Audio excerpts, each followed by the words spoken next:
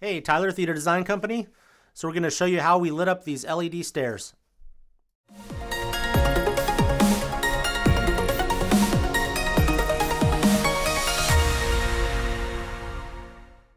Hey, Happy New Year. This is the first video of 2024. We're going to try to post more frequently, get a little bit better content going here.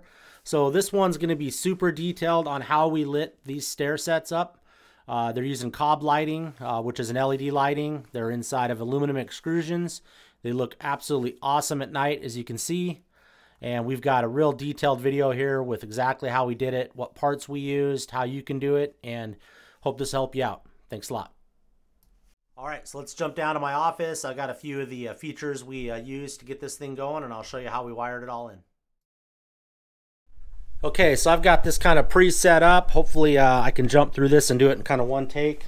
A lot of stuff going on here though. So as you can see, I've kind of got our previous mock-up. This is the mock-up I did when I first built the stair set. So it's got the aluminum extrusion. It's got the stair shop bull nose that we had made. So we put new wood floors in last year and we had all these bull noses made for all the stairs. And then of course I was going to light it up because I'm in the technology plus the architectural side of things. And so what we're doing is we've got aluminum extrusion, as you can see, that has a cob lighting. So cob is a chip on board lighting, real thin profile. It almost looks like LED lighting. You can use it without diffusers and you know, lenses and all that. I prefer to do an extrusion with a nice diffuser lens, you know, frosted. Regardless, that's what's inside that aluminum extrusion, and so works pretty well. Running to each one of those steps, we ran 18-2 stranded wire. Definitely run stranded. I see a lot of electricians running solid. Don't do solid. It does add some resistance to it. It's just not a good idea. And the main thing is it's super hard to solder solid wire. So if you want to solder your connections, you're not going to do it very well with solid. So stranded is the way to go. So show you that. Other thing I wanted to jump into real quick here is that same extrusion can do like a 50-50 RGBW. So if you wanted to do RGBW, I know this is stair lighting and it's you know, the warm white 2700K you see in the video, but you could do an RGB full color change. That's going to do more of like an 18.5, 18.6 stranded wire. So we buy this in big spools of 500 feet, and this is the best wire for it. Again, no solid wire, don't use solid wire. And then I'm going to jump ahead, but on the American Lighting Spektrum, if you went with stair lighting that was full color, you'd end up doing something like this, which is their smart receiver, 24 volt in, RGBW out, obviously your power. So that setup there would go onto a different type of video. I've got one with Cove video lighting coming up that's going to show that. And so jumping back into this, so what we're doing on this thing to light up our lights there is we've got a wall control, we've got a door window sensor, we got a motion sensor.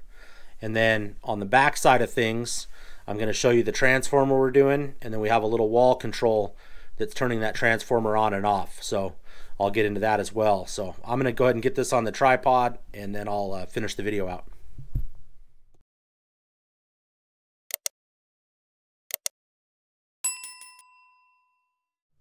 Okay, so got tripod set up, kind of go over the last details here. So what I'm going to do is show you how we're controlling this thing. So we've got American Lighting output plug. So this is actually just plugged into standard wall outlet. It's got constant power. It's got a manual power button on and off if you wanted to physically turn it off or even test it. And so this is what's sitting in our mechanical room closet. So that's what's actually turning on the transformer that's running the cob lighting. And then what we do is most of the stuff we're doing, we'll buy a TRC enclosure from TRC Electronics. And so then we can put a 24 volt power supply in there. This one's from Meanwell, and I don't have it wired up. It's actually a customer project here, but what we end up doing is we knock these out. We'll do a standard grommet here, a grommet here.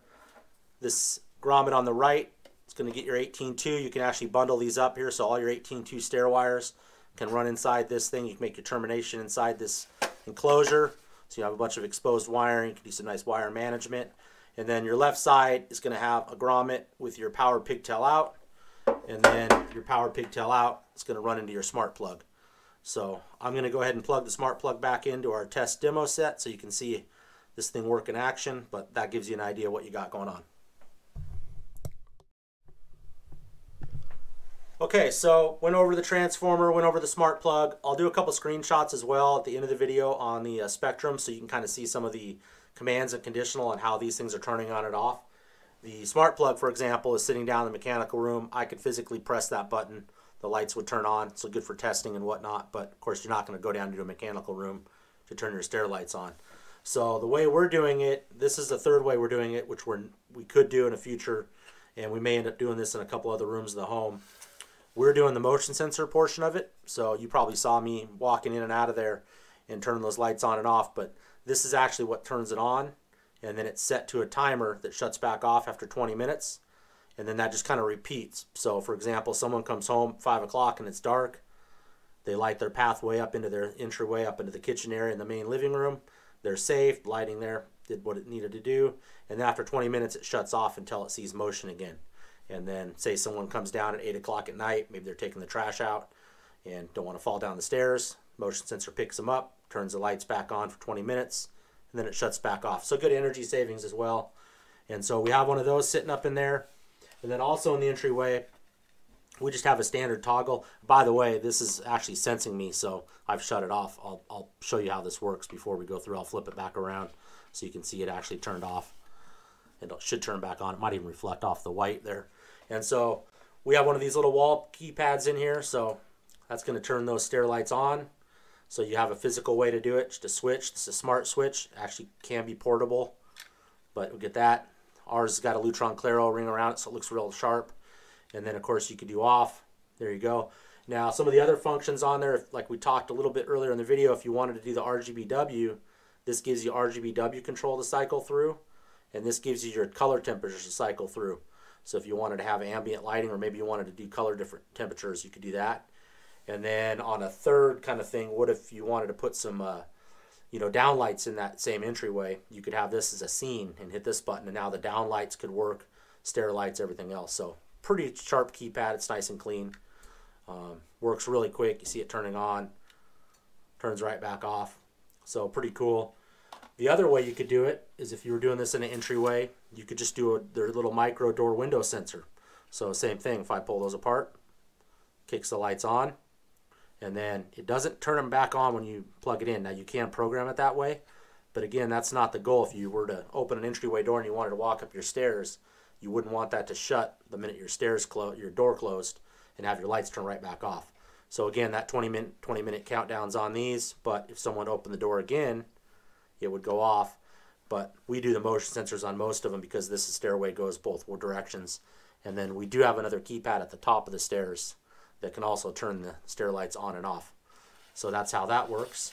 And so let me turn this off, and I'm going to grab my phone and make sure that the little motion sensor isn't working, and then I'll flip it back around. So give me 1 second on that. So I'll show you this in the app real quick if you can see it. So no one state, it's basically telling you that there's no one there. It's trying to figure out its status because we just flipped it back around. So it takes a little bit of time. But when we flip that thing back around, human status, there goes our lights. App tells me it turned on. Obviously you saw the lights turn on, and then after 20 minutes it will turn back off. So that's just done under our smart programming settings here in the Spektrum lighting.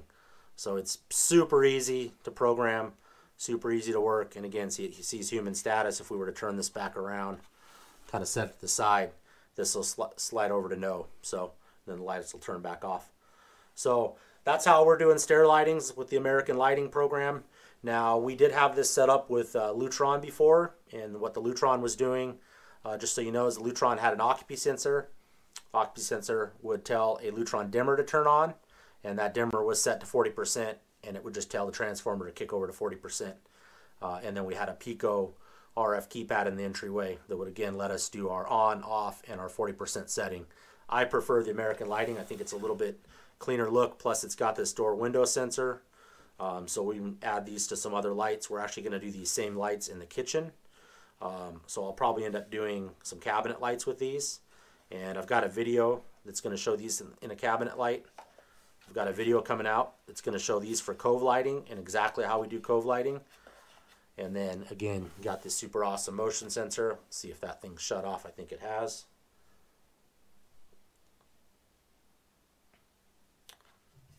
And so it sees human status. And yeah, we didn't catch it in time, so it didn't turn back on. But it's got that countdown on 20 minutes. So again, if we want to turn them on, they're on. So anyway, hopefully this will give you a pretty good idea of how to do some stair lighting. Maybe, you know, food for thought. And then certainly we have some other American lighting videos. You can see we've been doing a bunch of stuff with Spektrum.